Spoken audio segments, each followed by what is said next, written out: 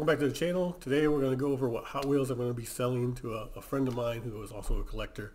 We're going to go through my collection of loose Hot Wheels that I'm going to sell and see what I want to keep and what I'm going to sell.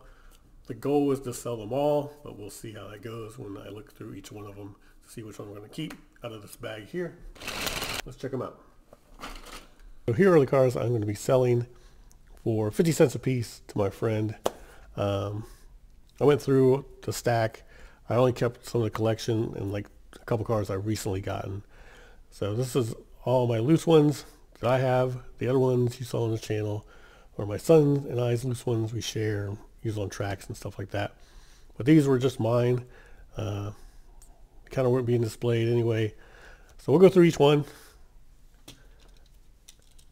So this blue number 6, we'll go quickly. This is a Matchbox Tesla. I almost kept this one.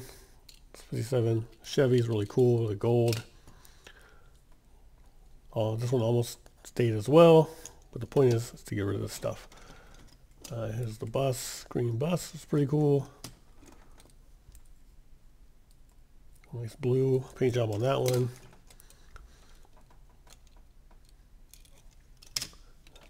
I don't like this car, so I'm not sure why I have it. Pretty cool muscle car here. I always like the silver. I think it looks good. A big R on top. Got the red and blue wheels. Kind of cool. I have the other car, or one of the other cars, I think with the H on it. I'm not sure where it is. But the blue and the white look good. That's going to go. It's red and white. Ram Charger is pretty cool. A couple Bone Crushers, the gray one. So I am keeping like the Rocket League one. Like the stuff in sets like that I am going to keep. The basic NASCAR Hot Wheels, but it has a classic Hot Wheels logo with that blue.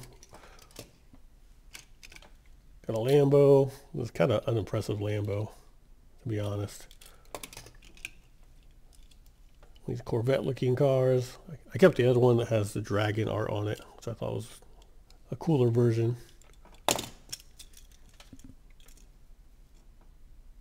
We got the Pagani here, Zonda. Cloak and Dagger car. I do have the white one somewhere. If I can find it, I'll add it to the list. I'm not a huge fan of this car, actually. I mean, it's kind of funky looking, but not a huge fan of it. Don't like these extra parts. They don't really look good to me on these cars. I do like the paint job. The light blue's okay. And I like the art. It's also going to go, it's like forest green. It was big in the late 90s. Kind of surprised we haven't seen this color make a comeback yet. I'm sure it will. Here's a deep sea explorer car. Some kind of aquatic theme. I almost kept this one. These 80s ones. You know, nostalgia really hits, like growing up, or 90s, 80s stuff. Corvette, pretty cool, gold, the white racing stripes. Same with RX-7 from their 80s line. So I'm keeping the RX-7 police car that I recently picked up. Don't let that one go. Cool blue muscle car, the big number 8. Silver accents is nice. It's a good looking car.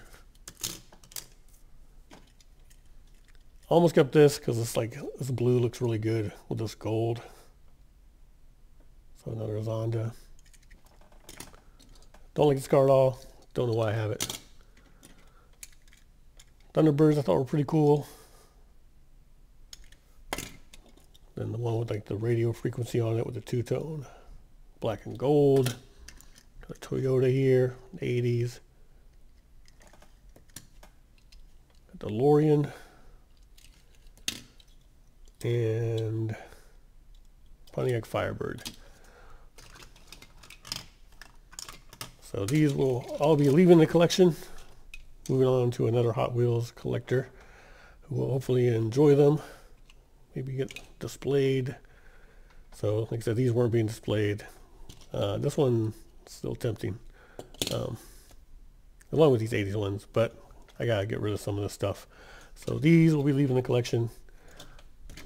I hope you enjoyed the video. Once again, thanks for watching.